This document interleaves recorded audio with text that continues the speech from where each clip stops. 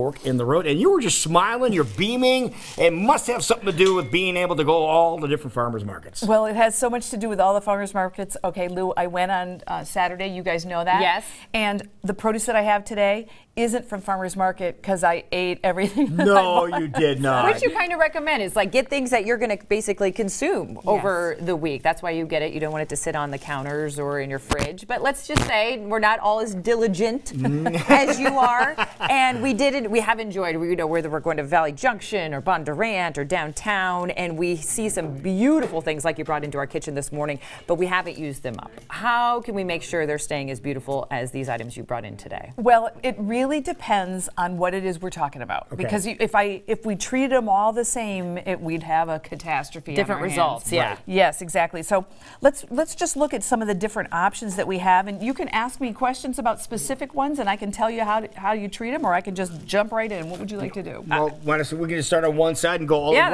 way works. across, That works. because this is what people are really looking forward to. Beginning of the season when farmers markets open. Yep. Fresh asparagus. Yes. And for those that have established asparagus patches, they are coming up, and they're coming up big time. Yeah, they are. And so let's eat them with abundance and recklessness. Right.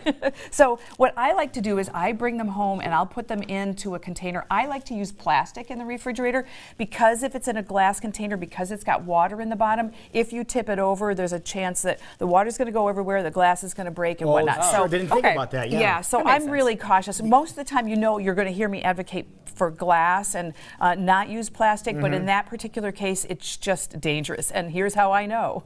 I've done it. Because it's Okay. happened. Yeah. Okay. It's happened, exactly. But So these when- tall containers like this, if you don't have these tall containers like this, what we end up using is we use some like old food containers instead of throwing them away or Yeah. recycling them. Hang on to them, wash them out, and then use them like for if you use mayo or anything like that, or salsa in a big canister like this. Yes. They work perfectly. Perfectly. So when you get your asparagus home, cut off an inch from the bottom, just like when you get fresh flowers, same Yeah. concept. Place them in the water. Then what I do is oftentimes I'll put a plastic over the top. Depends Oh, on. really? Yeah. So I might like a do shower this. curtain Oh, I or didn't a think shower about cap. that. Shower caps work as well. Oh, okay. And you put the plastic over the top, and that helps keep it fresh. The keeps moisture the tips, in. Yes. Okay. And then. And the same thing goes for cilantro too. Yep, if you turn that around, Lou, we can see that I've also done that. These two can cohabitate. If you've got room in the same container. Stick them in the same container? Why not? Let's have at it. So, and you've got this little nice bouquet. Does that go for all like herbs like that? So we're talking cilantro, maybe parsley. Yeah, mix it up. Now, that's Okay. not the case with some fruits and vegetables. Okay. We know that we don't mix oftentimes fruits and vegetables together. You've heard that bananas will oftentimes off gas and whatnot make things ripen more quickly. Right. We're going to need to be careful with that. So let's talk about root vegetables, and we can group those into categories. So root vegetables would be carrots and beets.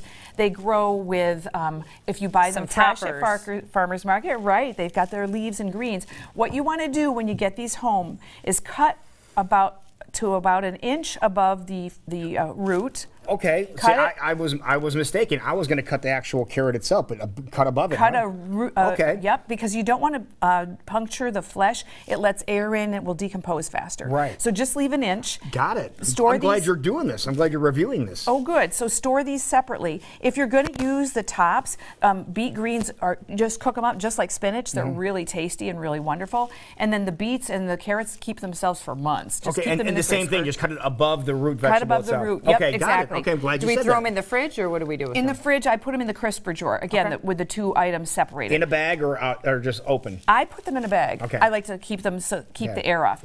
Collard greens is another one. I like to cut the stems off because the stems make them big. They take up too much space in the refrigerator. Then I just roll them up, and those plastic tie bands that you get at the store, Right. I just keep it like this, and now all of a sudden you've got a lot less space being occupied in your refrigerator, so it's a lot Keeps more it organized, efficient. too, yeah. Exactly.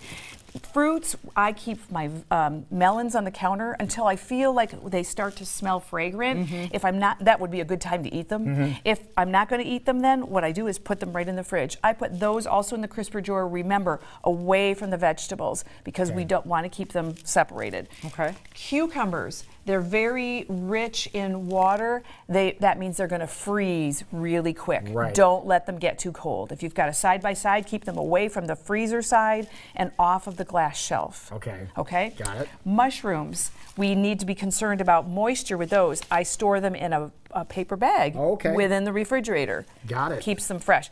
Potatoes on the counter, not in the fridge. Not in the fridge. Tomatoes, same thing. Oh, they're supposed to be on the counter? Yeah, Oh, okay. I keep tomatoes. We have an issue No. about you and I. Yeah, Will come to I fisticuffs. say fridge. You say counter. Okay. Right, but I Okay. say potato. Okay. What if you have cut them and you're saving half of it? Can you? Of course. Then you would refrigerate. Okay. Not but eat it. Don't cut it and save it. Just eat it. It's Eat the darn it's fruits thing. and vegetables. Let's do that. So, we've also got garlic and ginger. Garlic, I see a lot of people putting in the refrigerator.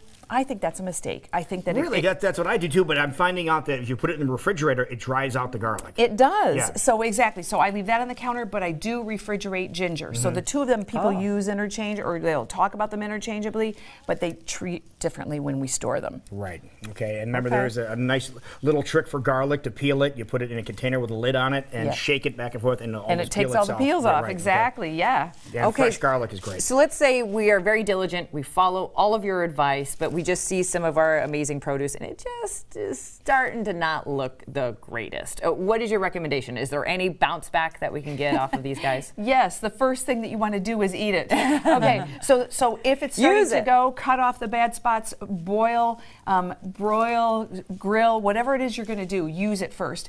The second thing that you could do would be to freeze. So that would mean cut off the bad spots, cut it up into pieces, freeze it, and use it for later. And then the third thing would be compost. Don't sure. let this go in the garbage. If Yeah. and then the next time, don't buy less. Buy and make a bigger commitment that you're going to not let it go bad. Okay, I just really quickly want your opinion on berries before we go. Yeah. Because I feel like as much as diligent as I am about buying and also eating berries, there's always seems to be some containers that go bad. How do you feel if you start seeing some like strawberries or raspberries go bad? Do you need to toss the entire container, or can you just toss the ones that you see go bad? Always take the bad apple or strawberry or whatever out of the bunch. I've got a hack for Yeah, you. bring some berries over here, real quick. Okay, the band brought some berries. Real fast here. Come here. Oh no! Yeah, they did. Here they go. Here's some fresh berries for you. Here you Oh, go. I love that. Yes, but it's thank one of those you. things, like I've heard two philosophies on this, that if you start seeing some because they're touching and things like that, you have to toss the whole No, container. I don't touch. I take out the bad ones and wash the others. I'll give you a quick berry hack. Yeah. 1 part vinegar, white vinegar, 4 parts water. Rinse them before you put them in the fridge. Dry Right. them off good. It'll help them stay Really? longer. Perfect. So put a little vinegar in there. That's Yes. that's Got what it. I'm Yeah. missing. Yep. Okay. Yep. Perfect. Thank you very Got much. it. Amazing hacks this morning to help you with some fabulous produce that you're able to get now, courtesy of all of our amazing farmers markets. So if people have questions for you, maybe they have some tips and tricks they want to share with you, or you can share with them, what's the best way to get in touch with you? Well, why don't you visit fork-road.com or email me at info@fork-road.com. Happy to answer your questions. That works. Thank you, Love it. Sherry. Yeah, you bet. Perfect. All right.